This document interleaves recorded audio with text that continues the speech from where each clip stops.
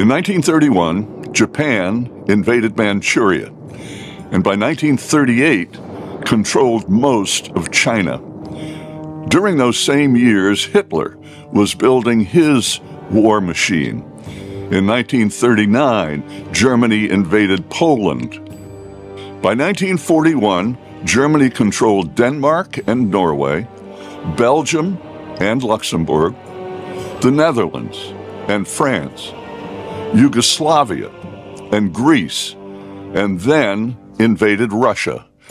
In 1940, the incredible British fought off the Germans in the air, the Battle of Britain.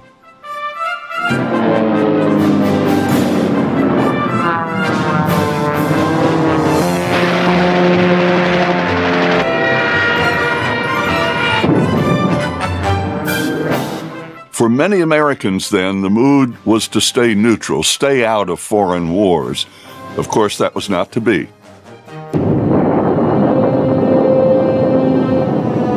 On December 7, 1941, Japan attacked Pearl Harbor. The next day, the United States declared war on Japan, and 3 days later, on Germany and Italy. Over the next 4 years, our country was transformed militarily, economically, and in the most human terms describable. It was the most widespread war in history. It's estimated that at least 75 million people died. By 1944, more than 2.5 million men and women were serving in the Army Air Corps. Over the course of the war, some 40,000 American airmen died. 18,000 went missing. 41,000 were captured. These numbers seem incomprehensible today. We and our allies in combat and at home paid huge personal prices to save the free world from oppression.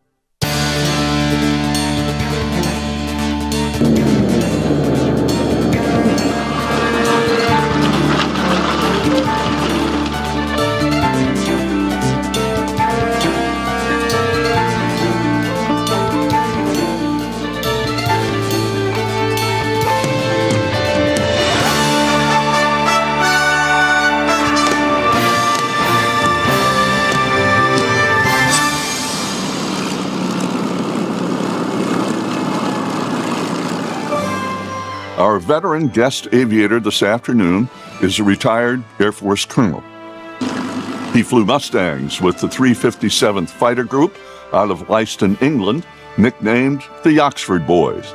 He was a major at age 22, flying 2 tours, logging 116 missions over Europe. He was a Triple Ace with 16 1/4 air victories and is currently the ranking American living ace of World War II. After the war, he continued his career as a test pilot. His last assignment was commanding a tactical fighter wing in Vietnam.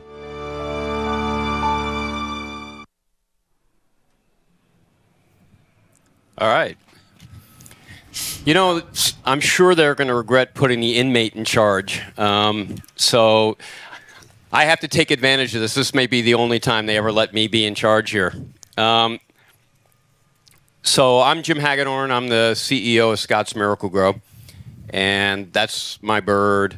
Started flying as a kid, went in the Air Force, flew F-16s 7 years, and then been lucky enough to meet a bunch of these people here. So I thought the way I would set up today is a little different than it's probably been.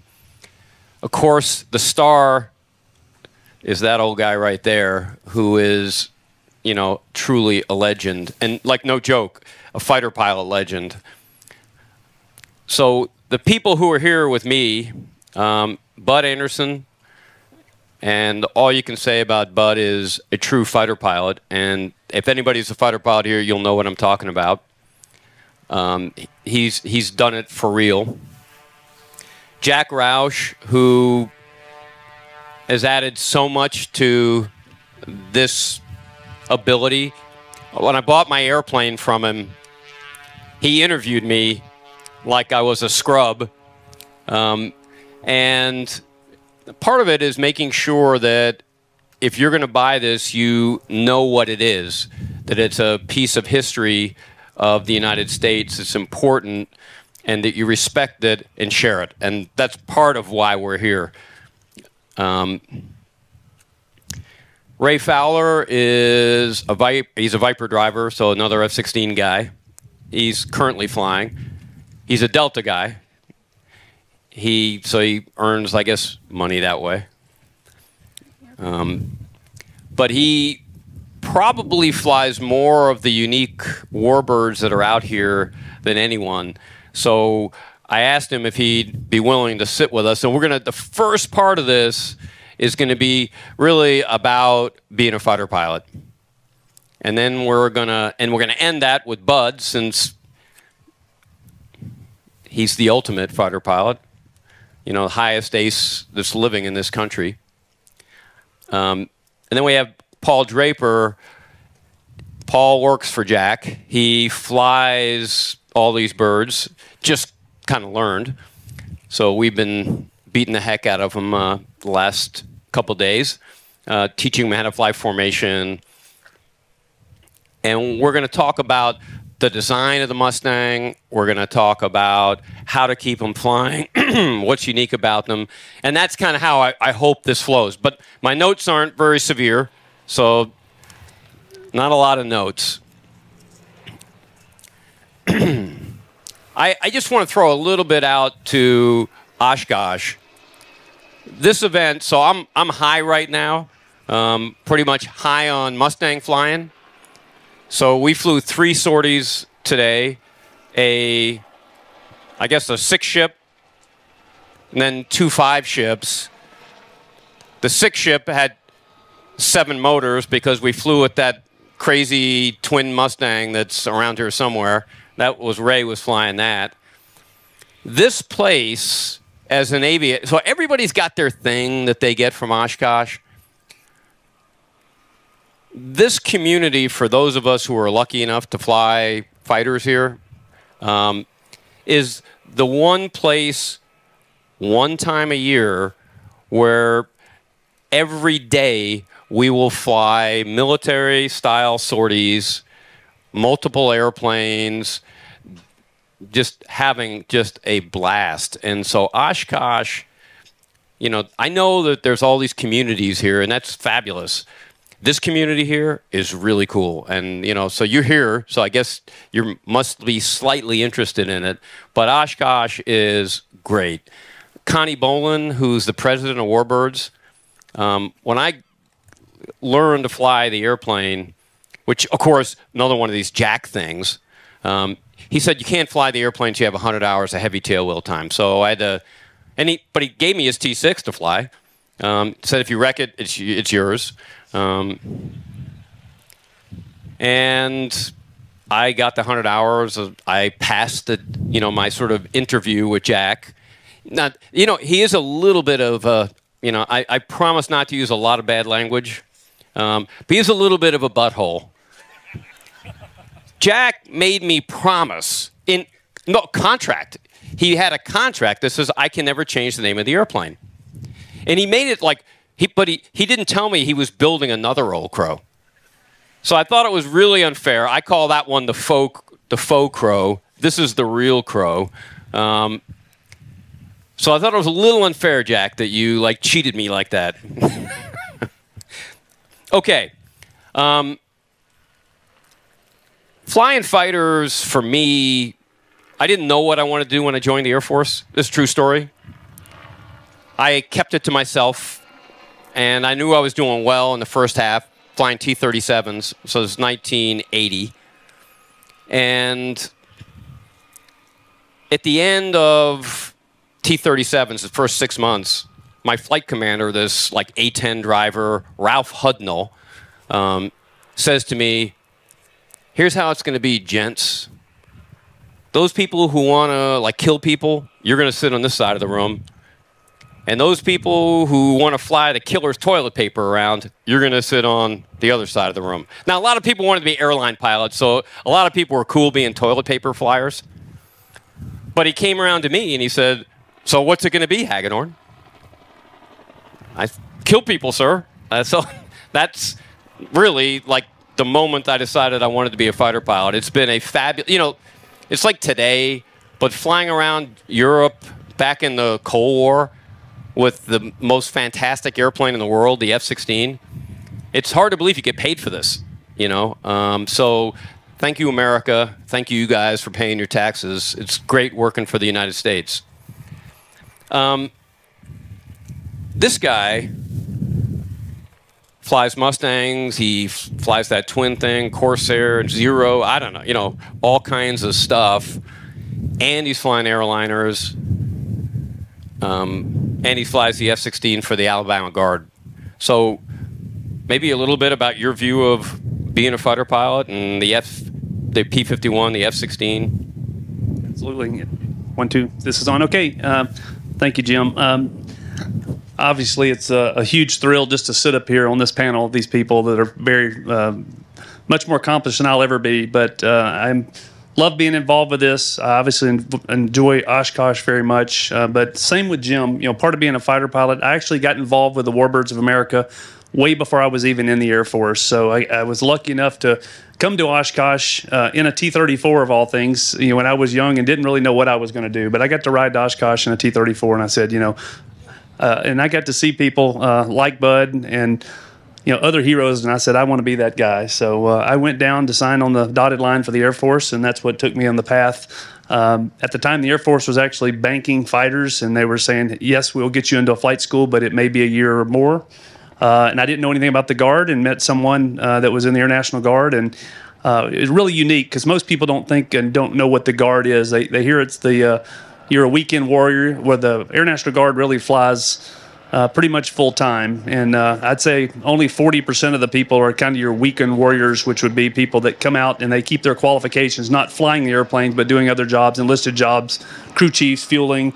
And really, they're there to answer the call, and they go to their real jobs. And obviously, when we get the call that we're going overseas to go fight the war, that is their full-time job. How many deployments have you had? I've had 5 combat deployments. Unfortunately, in 2014, I missed Oshkosh. So I know there's several people right now that are deployed that would rather be here. And I was one of them in 2014. While these guys were out flying, having fun, I watched the live camera with them taxiing in and out. And I was sitting in Bagram in Afghanistan. So again, still nice to answer the call, but this is where I want to be every year. You know, this is, I think Ron Fagan sitting over there smiling, he told me that how excited he gets about Oshkosh every year, and I'm actually the same way, you know, as it kind of builds up, just one, knowing who I'm going to get to hang out with, which I look around and say, how am I here? I don't know how I got to hang out with these guys, but it's, yeah, because of Jim. I do give him credit. But it is an amazing thing. Back to the Guard. The Air National Guard actually put a package into every Guard unit in the country. I ended up getting a couple offers to go fly the F-16, and here I am 21 years later. So I'm at 21 years in the Guard and still flying F-16. So it is a young man's game. Obviously, it's a lot of fun to go out and pull a lot of G's, which I still get to do. But only in the Air National Guard do you get to go and start at an F-16, and assuming your platform doesn't change, you get to, you know, end your career in an F-16. And in fact, we just announced the F-35. So I don't think I'm going to go to school in the F-35. That's quite a commitment, about a 3-year commitment. I haven't said no, but I haven't said yes. But it is an amazing thing. Talk about the Viper and the Mustang.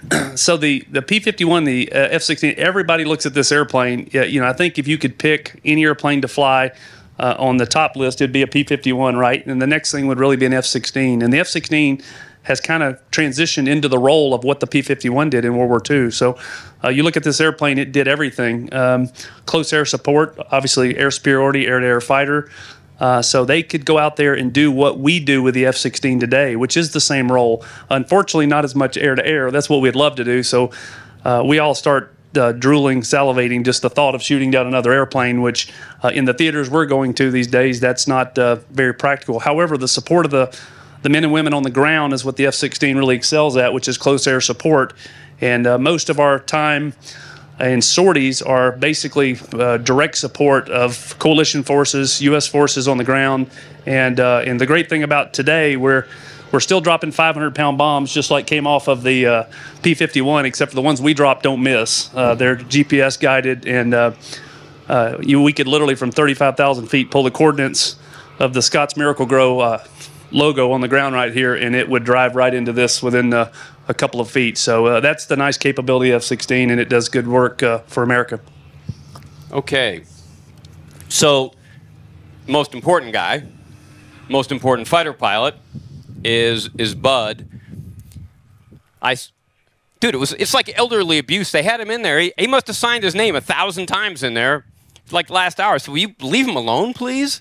But I got a chance to visit with him and say, look, I'm not going to ask you to tell the stories that everybody's asked before. You know, his first combat, actually, we're going to do the first combat, only for a reason. Bud was probably the most famous high-angle gunshot guy in World War II in the Mustang. So I don't know if you know, a lot of these guys are shoot birds and stuff when they're kids, but the guys who can shoot with a real high angle and hit somebody, that's a pretty rare thing to do with a gun. So we're not going to lead with that. I asked Bud, hey, Bud, can you tell the story of your worst kill? You know, the story that nobody ever hears. And he said, dude, I shot one guy down and I didn't even fire my gun. So you want to tell that story? First of all, a big hand for Bud Anderson.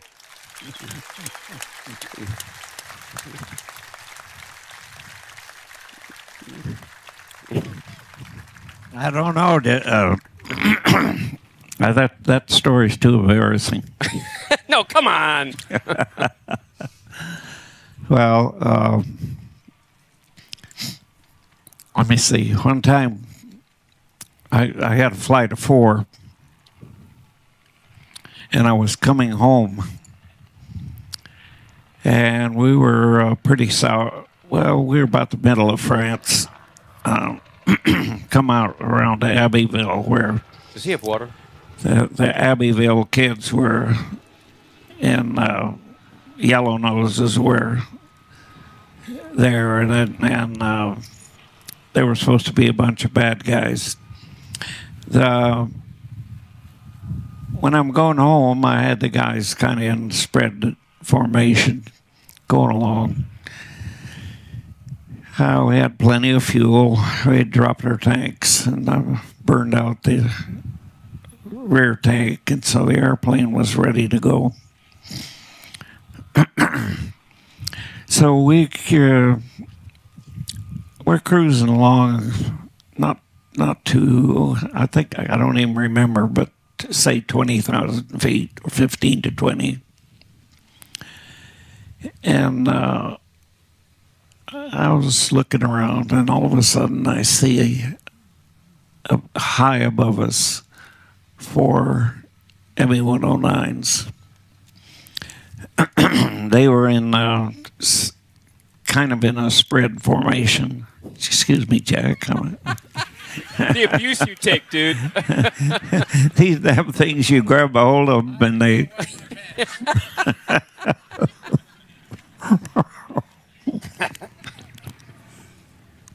That's for you, sir. I'll spill it all over everybody. So I'm watching, and there was a flight of 4, and we're going along, and I see this single guy comes out, and he starts right after us. And, you know, a fighter pilot can't talk without using their hands. If I had to sit on these, I couldn't tell you this story. So, single guy coming down after us. And so I had a flight. We just broke into him, and he goes back up, sits. And he keeps tracking us. We got back on our course for home, and they keep coming along. And a little later, he starts again. One guy. We break into him, you know, like we would go head on with him. And that's not fun if you'd have to really do it. And he breaks off, goes back up. What's going on here, you know? So we keep heading home, and all of a sudden, out of nowhere comes a single P47, and he attacks us. He thinks we're ME-109s. We break into him, and he pulls up like this, and he's probably looking back and saying, "Oh crap, P51s." And while he's going up, this Messerschmitt came down on him, got right on his ass, and blew him up. By that time, the guy had lost all of his energy, and he was right here. So this time I said, "By God, you've slowed down. You're in trouble." And I went over after him, and I got right on his tail. Well, not ready to shoot. And that guy cruises along, bails out of the airplane. So, that was the worst kill he's ever had. Sound of freedom. But, you know, the Eric Hartman always had this view, is he never shot anybody who saw him. He only shot people who just drifted in front of him or, you know, never saw him. Did you ever shoot anybody that didn't see you? What's that? Did you ever shoot anybody who never saw you? Yeah, probably. Another worst one was later, after the invasion, when we defeated the Luftwaffe in the spring of 1944. And we killed most of their really good, experienced pilots. You know, the core of the Luftwaffe was killed, and that's really how we defeated the Luftwaffe. General Doolittle turned us loose, took all the restrictions off. You know, staying with the bombers, 18,000-foot rule. That's out. Pursue and destroy. So after D-Day, I think we noticed, when I look back, that the pilot skills was much lower than before. And I could remember being attacked by a single Focke-Wulf. We broke into him. That seemed to scare him right there.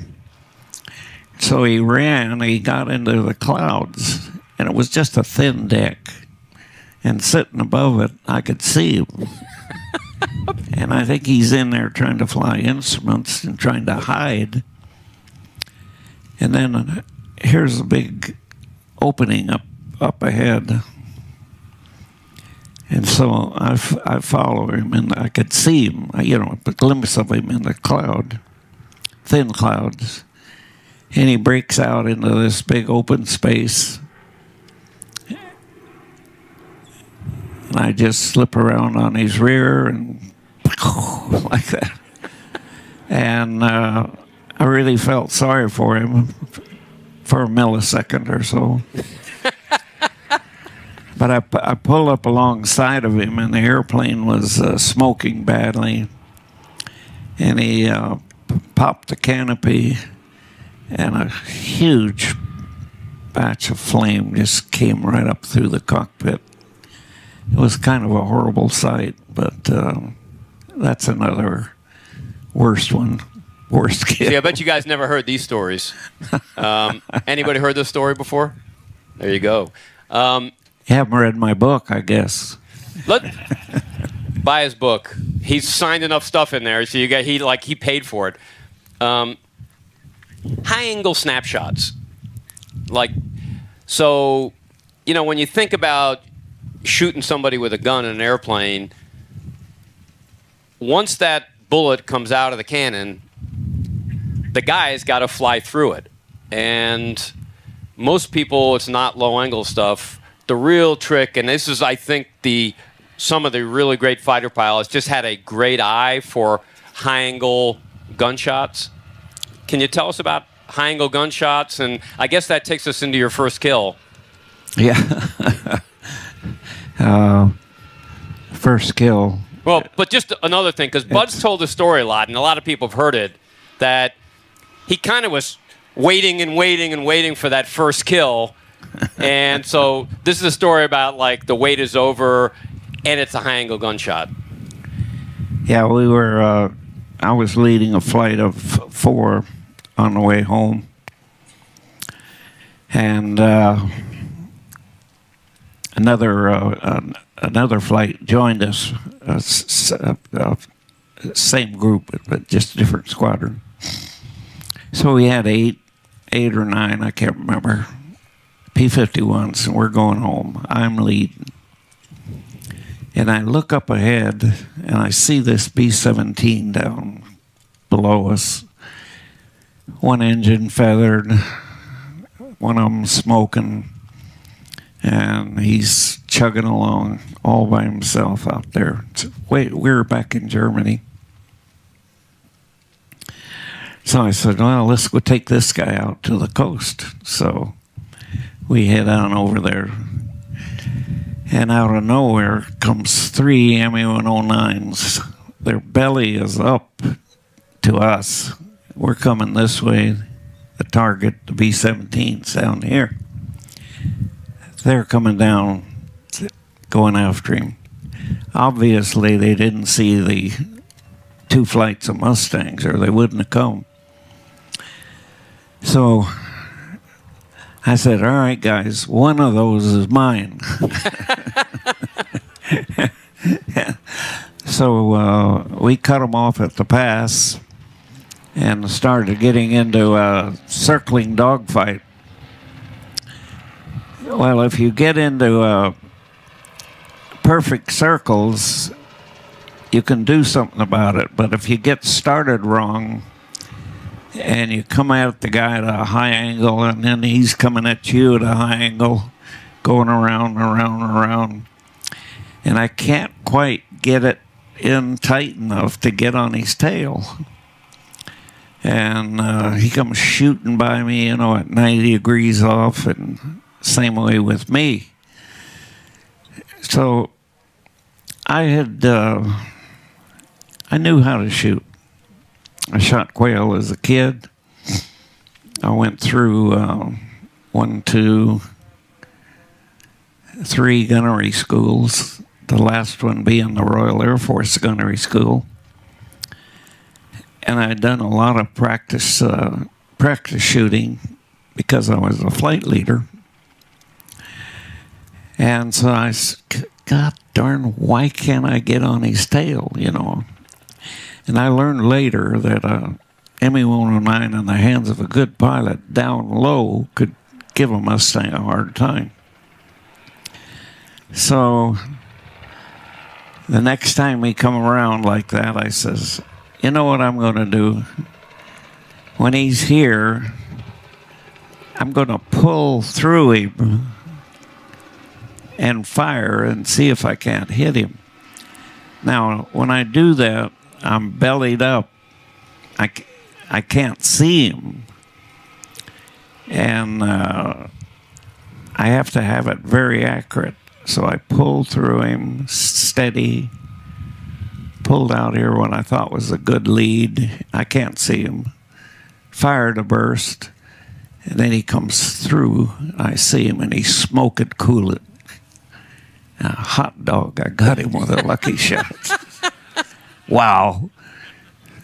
I overdid my expectations, actually. And then I'm kind of cheering there in the cockpit, and then I'm aware of there's somebody just pulled up on my wing. and I looked over here, and it was Johnny England from the 62nd Squadron. And he had his mask off. He was grinning like a monkey. And he made some kind of gesture, sort of like this. And then he pulled away and got in his flight, and we went on home. Took the B-17 out, and then went home. When I got home, in our intelligence debrief, I asked my wingman and all that. I said, "Did you see me shoot that guy down?" He said, "No, I was out of position, and they had two others we were trying to knock out too, and I didn't really see it." Oh Christ! And all the way home, I convinced myself that I probably did not shoot that guy down, that Johnny England came in here and shot it down behind me and pulled up on my way. I don't think that was very sportsmanlike, but I guess the war was on. And anything goes. I knew it was a lucky shot, so I didn't make a claim. I filled it out, but I told him to hold it. I have to talk to somebody. So now I'm going over to the officers' club, and I'm going to look up John England and get his statement. And how am I going to do this, Am I going to say, "Hey, you jerk, did you did you shoot that thing down out from under me?" And I didn't know how I don't know how to bring it up. So I go in the club. He's sitting at the bar, and he sees me, and he comes running over to me, and he says, "Andy," he says, "that was the greatest shot I ever saw. You got that sucker out there at about 60 degrees angle off." I said, "Oh, Johnny, lucky shot."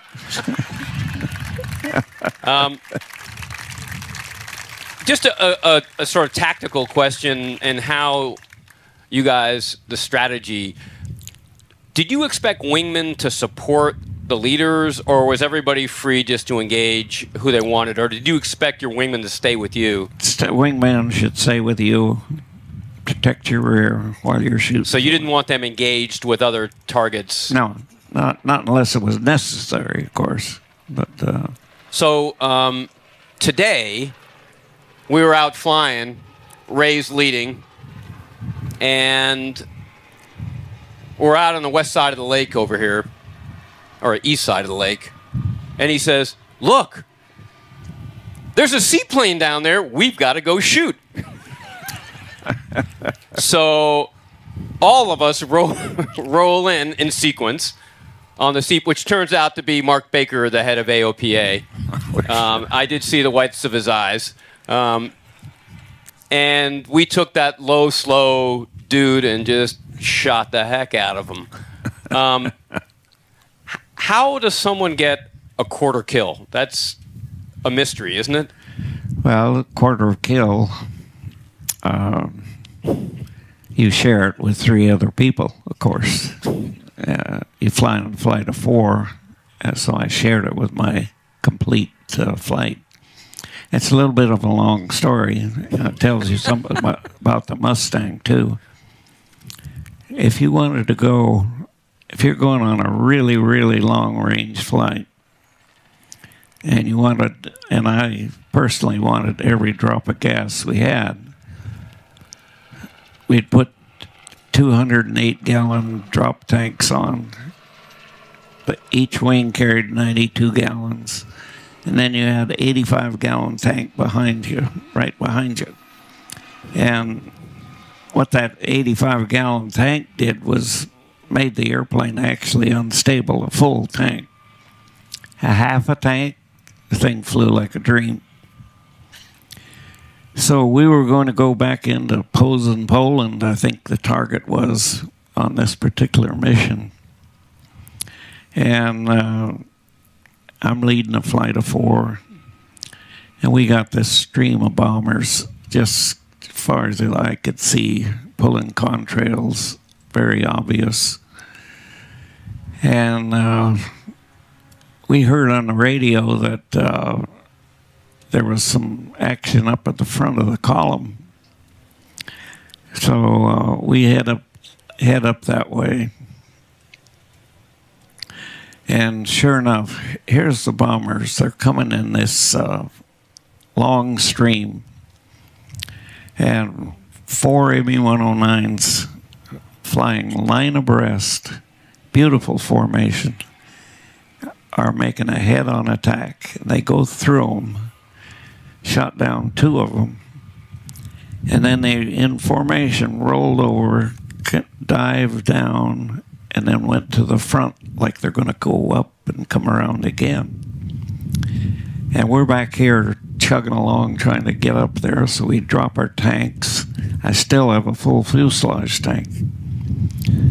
And what that did, the full fuselage tank gave the airplane an FCG. And if you're pulling in a turn, you pull heavy, heavy, heavy, and all of a sudden the stick gets lighter, lighter, lighter, and now you end up pushing forward to keep the airplane from pitching up. We had dropped our tanks, of course, and I'd switched over to the fuselage tank.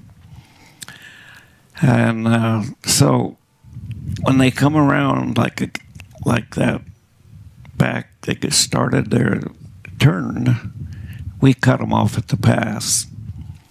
And I singled out one, and I got into a turning dogfight with him, you know, one right across, you're just looking right across at him, eyeball to eyeball, going around, around, around like this. Only I'm holding forward on the stick to control the airplane. And lots of top rudder, and I'm just staggering around in this turn. I'm just barely staying with him.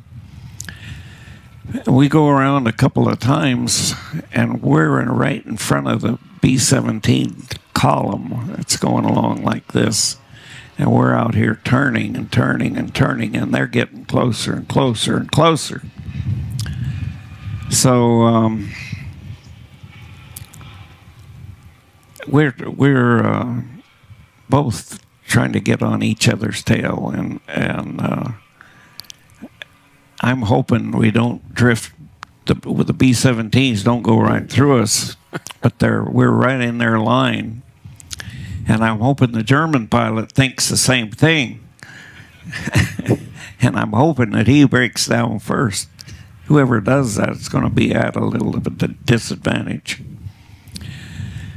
So we come around on another turn like that, and pretty soon I can see the detail of the airplane's windshield and things like that, of the lead airplane. Oh my God. The B-17s, if you pointed your nose at them, they shot at you. We accepted that. We knew that was the way it was. And so all of a sudden, ME-109 sticks his nose down, and that gets me right on his tail. He's way ahead of me. He's going down like crazy. And this is a bright summer day, green, just green all over, about noon. And I can follow him, get down there, and he stretches out. And he comes around in a turn, like he's going to come back and go head on with me. So I'm sitting there thinking, oh, what am I going to do? Get in a turning dogfight down here? Or no, if I don't do something, he's going to get a shot at me coming head on. So I got a quick sight picture, head on, fired a long burst, and went by him. And my wingman came along here, and he says, you can't believe how you hit that guy. You hit him all over the front of the airplane. The cowling came off, the propeller broke, and the guy pulled up like this, just rolled over and bailed out, fell out of the airplane. So during this dogfight, out of the corner of my eye, I saw a shadow. Like, here's a shadow, and there's an airplane down here somewhere making that shadow. And I noticed the direction it was going. Had to be an airplane. But it's just a shadow I couldn't see. And he had to be low, and I looked and looked, but I was busy with an MA-109, so I got the flight together and asked him if we polished off I think 2 out of the 4, and I asked my flight, did you see anything else down here flying? No. Okay, get up here. And we're down low now. Remember I said it was a bright green, dark green day. So we're flying along, line abreast. I thought he was going west, so pretty soon I saw the shadow again before I could see the airplane. And then we come screaming up to it, and I see this. He's right here, and his shadow's right here. And I said, oh my God, obsolete Battle of Britain Heinkel 111 bomber. And I sit down low, like shooting fish in a barrel. And I thought, just here, there's another easy victory. Then I thought about my flight. And my wingmen very, very seldom got shot to get to shoot when they're flying with me. And so I said... what a bastard, man. So I said, get into practice gunnery formation. And as soon as I said that word, they knew what that meant. We're going to get to shoot. And when you do practice, you got your target being towed here, and you get into echelon left. The lead goes in, makes a left-hand pursuit curve, fires, comes over here, and then the second guy does the same thing, the third, fourth, and they get into right-hand echelon, and then you come in and you make a right-hand pass. So you get a lot of practice doing that. Anyway, these guys, as soon as I said get into practice gunnery formation, they almost collided, getting over there, getting into formation. and so I go in, he's down low, I fire, I get one engine smoking, pulled up, noticed that he had a gunner in the back. Second man came in, I think he silenced the gunner, and got strikes on the other side of the wing. I'm the leader, so I'm scoring them. And number 3 comes in, and he really did a number on the other engine. And he comes up, I score him, he's got hits. Number 4 was a new guy. He was okay, but he was a new guy. Says it all. And he goes in and he fires every round of ammunition he had in that one firing pass. And you don't do that with 50 calibers. You got to fire a few second burst. If you make a long burst like that, you burn out the barrel, and pretty soon you can see if you have a tracer, you can see the thing comes out, and it comes out like this. You're not going to hit a thing. But I scored him too. You gave him a mercy kill? and now the guy is in real deep trouble, and perfectly timed comes a big meadow up ahead of him, and he bellies it in. He couldn't bail out. And he's skidding along the thing, and then hit something really bad on the left side, and it tore the wing off outside the engine. And then the fuselage just kind of spun around like that. So we had two big fires going on the ground. And believe it or not, 2 guys got out of that airplane. And one of them was just standing there kind of looking at it. He didn't gesture your way? Going around like angry bees up there, you know. And the other guy takes off. And there is absolutely no place to hide. But he runs. He's running and running and running. I said, oh, God, I'm going to give this guy a thrill. So I came down like I was going to strafe him and went right over the top of him, pulled up, did a roll, and that took the flight home. And that's how you get a quarter of a kill. All right.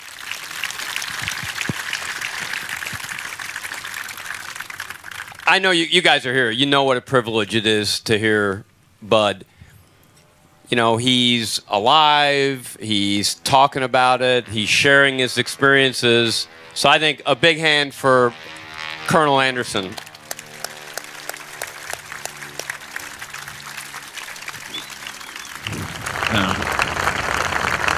Now, please sit down. All right.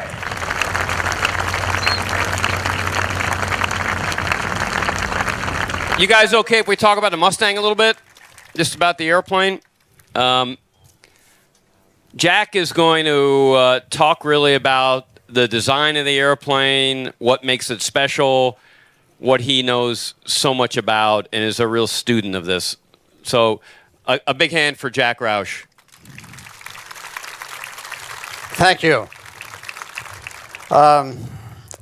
The story of the Mustang really starts in April 1940 when the British Air Purchasing Commission came over. This is more than a year before D-Day when the U.S. got blown into World War II. There was a lot of conflict in the population about whether we should be pacifist or whether we should be aggressive with this thing that's going on in Europe again. But the British were trying to find manufacturing supply or sources for airplanes. They it was before the Battle of Britain, but they could see the storm clouds brewing and knew they were going to need more airplanes than they could build themselves. So they came over to talk to North American, who built the AT-6 trainer, and they built the B-25 bomber. And they said that they had no experience with fighters, but they'd like for them to build a fighter. They'd like for them to accept a license from Curtiss and build the P-40 Warhawk. And the North American group, the engineering and the management both, had a number of ideas about what the future of fighters looked like, and it wasn't a P-40. So they negotiated a chance to do a proposal for a brand new airplane. And they gave him, the British gave him 120 days, which was the same amount of time that was allotted for retooling the Curtiss P-40 in a North American plant and be able to build the obsolete airplane. And anyway, in 102 days, not 120 days, but in 102 days, they had an airplane that was ready for an engine, and they had to wait 18 days for the Air Force, or for the Army Air Corps, or for the Purchasing Commission for the U.S. Fighters and military equipment to give up an Allison engine.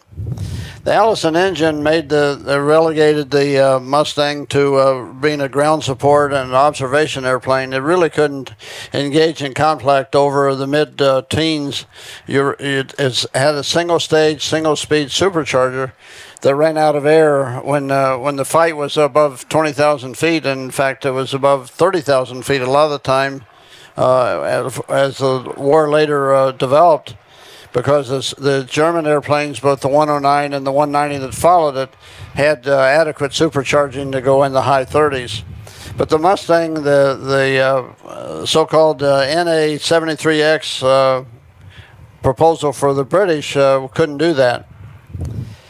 the North American people had some good ideas. Edgar Smoot was the chief design engineer. He was German born, and he had his eyes on everything that was being done and around the world. The laminar flow wing that the Mustang is known for was really explored earlier by the Japanese and the Russians. So they had the benefit of some information that had been published by the Japanese and the Russians. They had the NASA the National Aviation, whatever the rest of it means, research activity that was doing some things to minimize the drag. They also had decided to use a V12 water-cooled engine, which gave you a cross-sectional area about half the size of a big round Pratt & Whitney engine, and it took half the fuel to realize the same performance. So they had the V6 profile, or I'm sorry, the V12 cross-section profile.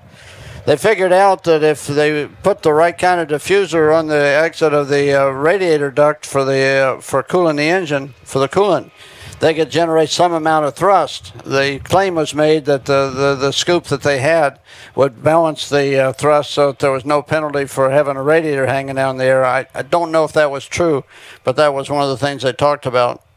And they wanted flush rivets throughout.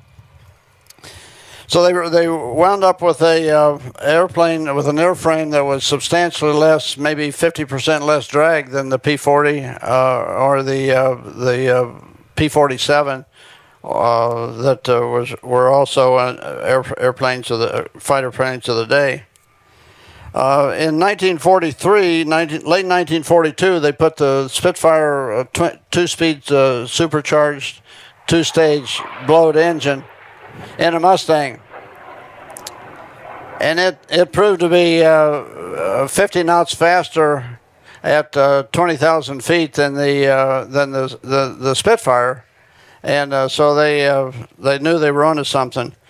So by the time Bud and his 357th Fighter Group arrived from Tonopah into the European theater, the early Merlin-powered, English-powered, Spitfire-powered P51 Mustangs were just coming online, and they were able to make that conversion when Jimmy Doolittle realized that they were going to have to carry the fight all the way to the ground and all the way to the target if they were going to bomb the Germans out of the war. There was just as an idea, bragging a little bit about the American industry of the time, but at its peak, Americans built the Packard as a supplier or licensee for Rolls-Royce built half the engines that were Merlin engines that were built by Rolls-Royce and all the other suppliers from 1939 to 1955. Packard Motor Car Company built 85,000 engines, and when your maintenance crew put a Packard engine on your airplane, you had something that had 11 hours of flight testing. They burned the Packard factory in Detroit burned 80,000 gallons of 115, 145 avgas in developing these and improving these engines before they went in the box per day. That's a bunch of rail cars, 16,000 50-gallon drums. So when you got a fresh engine, you had a really good idea that it was going to be good. I don't think Bud ever had a mechanical problem with his engine. So we're real proud of what Detroit and what the Americans did to support the idea that the British had for this really good engine. I heard one of the guys talking about the Mustang. They referred to this green airplane as a C model. It's actually a B model. The B models, which were the first of the Merlin-powered airplanes, were built in Inglewood, California, and the same airplane was built in Dallas, Texas. So it was designated a C model. The C models did not go to the 357th. They went to other fighter groups, but had a B model. There were 4,000 Bs and Cs built and less than 4,000 Bs and Cs built. And the airplane that followed it, which is Jim Hagedorn's D model, that's to the left here, they built 8,000 of those. When Bud ran his first tour, he had to share his airplane. Whenever his airplane was out of maintenance, whenever it was ready to fly, it flew. There were more pilots than there were airplanes in 43, early 44, and early 44. And unfortunately, the green airplane that's represented here was the third airplane that that Bud had in his first tour. He finished his tour with this airplane.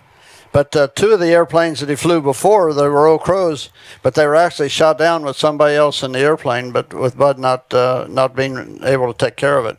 But the Jim Hagedorn D model, he flew it his entire tour. There were lots of airplanes. There were over 8,000 D models built between the time they came online and the end of the war. And Bud never got a bullet hole in his D model. He got that with one airplane. There were 15,000 Mustangs built in total. Some were built in Australia.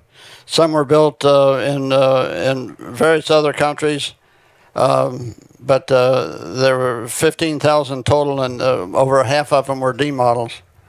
The Mustang was cheaper than the P47 or the P38 or the or all the bombers to produce. It was $51,000 of taxpayer money for a Mustang, minus engine and brakes and landing gear, engine, brakes, landing gear, and some other machine guns. One thing before I give it back to Jim, that's worthy to note. I know David Hartman touched on it in the video, but from Pearl Harbor to the end of the war with VJ Day, when the Japanese surrendered, there were 170 U.S. aircraft lost every single day, and there were 220 airmen and flight crew lost with those airplanes. So it was a big price to be paid. The Mustangs were at the center of it. And, of course, Bud Anderson, I enjoy whenever I have a chance to be one-on-one with Bud. I tell the people that hear me that he's one of the world's greatest aviators and greatest test pilots. He's one of America's bravest heroes, and he's one of my best friends. Hey. Dude, I'm going to cry. Hey, just a quickie on Packard versus Rolls-Royce. You know, there's this reputation that the Rolls motors was kind of a hand-built motor. None of them were the same, and the Packard motors really were much more of a manufactured motor that the parts were all interchangeable. Is that true? Well, the Packard motor car, that is true. The Packard Motor Car Company built Packard cars before the war, and they were the cream of the cream of automobiles. They were highly priced, but their quality was something really special. But there were 4 dashes that were built by Packard. There was a Dash 1, a Dash 3, a Dash 9, and some experimental dashes that never really made it in volume. But every dash number, every Dash 1, these are that came with a Dash 3, and this came with a Dash 7. Every dash number, any part from any dash numbered engine would fit any other engine of the same dash number. And the British didn't do it that way. They built engines more like we got a repair station, we build engines today. You look at a part, and if the part's got service life in it, you grind it undersized, or you bore a hole oversized, and you fit a mating part for it. And so the parts, the engines are like fingerprints. Every one of them's different with a number of standard and non-standard parts in it. But Packard didn't do that. They threw all their scrap away, and they made parts that were standard. And you had not only better reliability, but you had in the field you had better opportunity to service the engines. All right. I know it's hot out here. So it's hot here too. We're just about done. But again, I think it's a real privilege to sort of be here. You know, there's, I think, a saying for Warbirds America, like, keep them flying or something like that. And I think that's right, isn't it? That's right. We're keeping them flying. So Paul runs a part of Jack's business that is about keeping the Mustang flying and keeping the Merlin going. And he's also a newly qualified Mustang driver. Led his first 5-ship today. You want to talk about what do you do? Sure. We are one of the FAA repair station overhauling the Merlin engine and also supporting the Mustang community with reverse engineering and manufacturing new parts to keep these aircraft flying. The Mustang itself, the engine is very well supported. We have it basically is about 2,000 hours of manpower to disassemble, clean, inspect, repair all these parts of the engine. And just inside the Merlin itself, there's 14,000 line items. So there's 14,000 parts on that engine, which is a huge amount of pieces for any kind of engine to have. But it all works in harmony, and it's actually a really great design of an aircraft engine. The maintenance of these airplanes, it's actually, you can tell they designed this as a fighter. It was designed to be, a machine to go out there and fight wars. And they didn't really think about maintenance that much as far as they maintain the airplane for years and years and years. As we're in, 75 plus years of flying these things, that they were kind of disposable. They were meant to go out and fly and fight. And sometimes you get into the maintenance part, you go, how the heck did they get that part in there? And how the heck am I going to get it out? So there's a lot of that you see in the airplane, but the aircraft was meant, everything was put in there in such a way to keep the aircraft light, to keep it fast, to keep it maneuverable. And the maintainability was maybe a little bit less than desirable, but just a quickie. I don't know if this works. I've tried to blow a Merlin engine up, melted a piston. Right now we only have 100 octane fuel, and these things were designed for, I don't know, 110 or 115. So you're not supposed to overpower, and I was in a dogfight with another guy, and we all agreed we keep the power down, and I decided I needed more power, and after that my engine was just running a little rough. And none of us could figure out why. We started replacing magnetos, and I don't know, we just couldn't quite figure it out until the end of the summer. This was at the beginning of the year that I probably overboosted it. And the cylinders up in the front, I guess it's 1 and 6, run a little leaner, I think, typically. And these guys make shorter, I think, connecting rods to get a little less compression on those forward pistons. But I melted one. I mean, I think I went through 3 or 4 rings. The only ring that was left was the oil control ring. But it ran great, except a little bit of vibration all summer. And when we sent it to Roush at the end of the summer to get it looked at, they pulled the oil filter off, opened it up, and said, there's something is making metal. It was just like silver talcum powder in there. So here's the question. These things seem to, even when they're damaged, run pretty darn well. Is that true or not? That is what we've seen. Yeah, the engine is an amazing piece of equipment that even when it's not in good condition, it still runs very well. And it's still a very reliable engine. And some of the stuff that we've disassembled for overhaul flew in. They was flying until the owner removed it for overhaul, and maybe it had 1,000 hours on it, but it was still in perfect working order, except that there was a lot of damage on the inside, and you would have never known that because it was flying. So what's the worst engine you've ever gotten back? Wheel case damage. When the gears and the wheel case come apart, that's a bad deal. That's the gear for the propeller? No, that's the gear that drives your supercharger. It drives your fuel pump, your coolant pump, your oil pump, your camshafts, your magnetos. That can make a mess? That makes a mess. I think, well, anything you want to add as a new Mustang driver, just the experience? It's a phenomenal aircraft. I mean, you look at it, and it's a great-looking airplane. It flies wonderfully. You read all the stories about it, and you're mesmerized by flying the airplane, and then you actually get in it, and you get to fly it. And when you're flying with an instructor, it's one thing. You always got somebody with you. But the first time you go out and solo the airplane, it's just an amazing aircraft. You get up in the, like I told Jack several times, you take off down the runway, you start climbing out, you suck the gear up, and you pitch out, and you start turning to your destination, your on-course heading. And at that point, I was like, this is the coolest thing in the world, being able to fly this iconic airplane.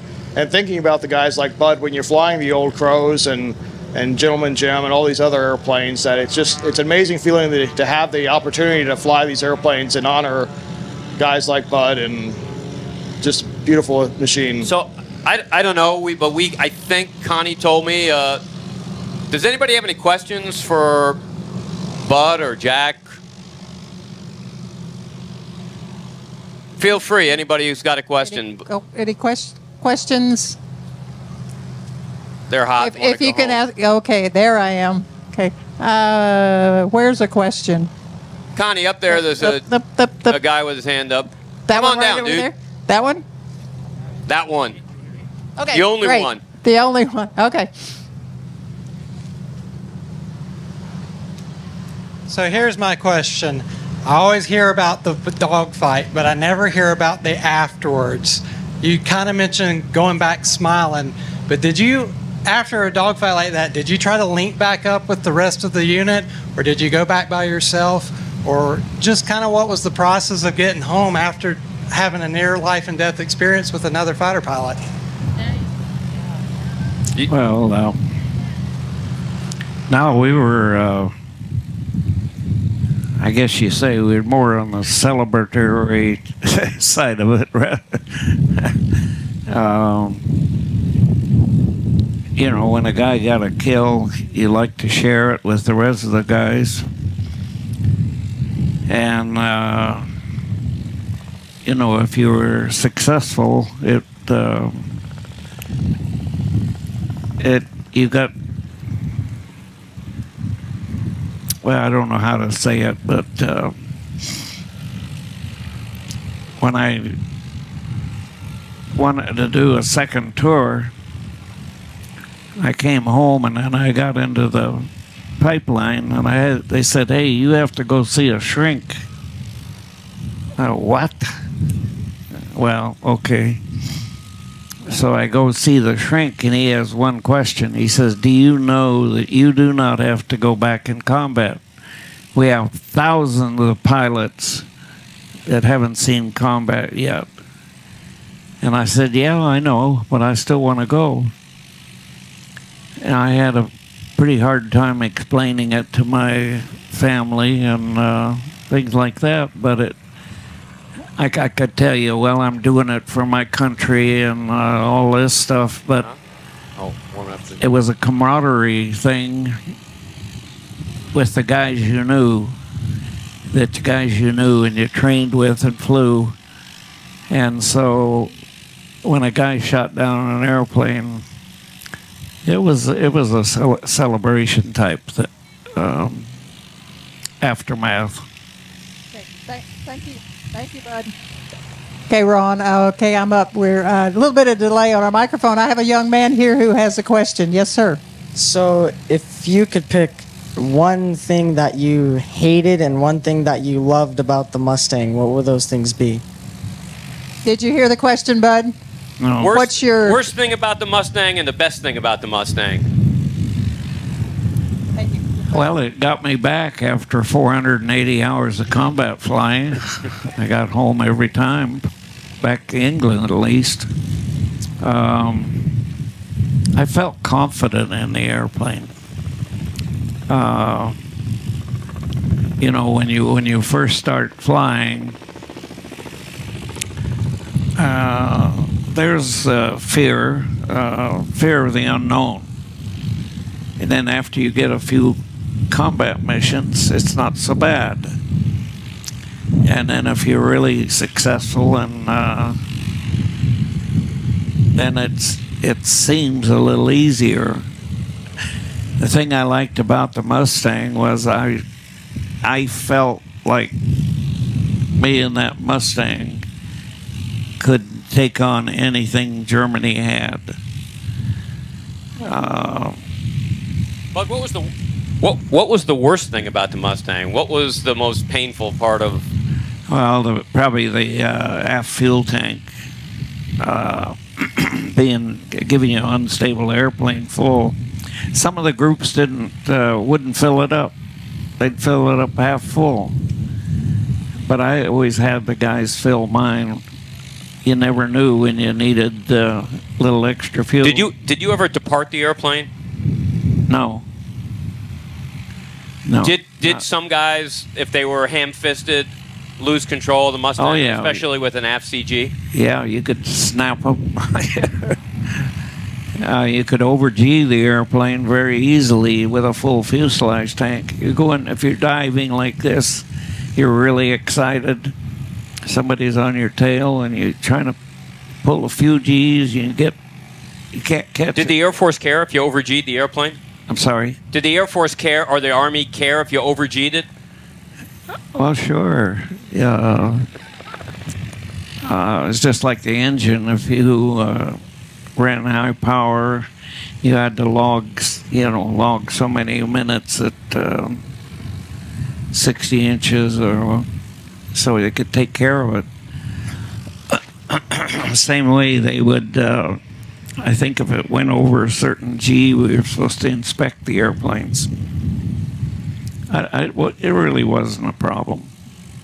Connie, you think you went done?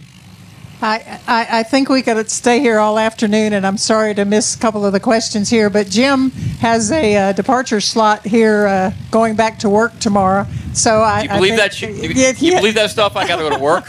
Really. So again, we could all listen all afternoon, and I want to thank all of you, ladies and gentlemen. We're standing here next to the people, not only who flew them in World War II, but Jack Roush and Paul Draper. Through their technology, you can ask any Mustang owner out here, and they'll tell you one big reason they're able to fly these airplanes as safely as we are now is because of the things that Jack Roush has dedicated to producing for this airplane. Jim Hagedorn, thank you. And thanks to you and Jack personally for allowing me and Ray to fly your airplanes. So that's a personal note there. Yeah, don't break it while I'm gone. I'll try not to. Leave the keys, Listen, though. A big hand for these guys. Please, everybody, thank you. Thank you guys for coming. Thank you, everyone.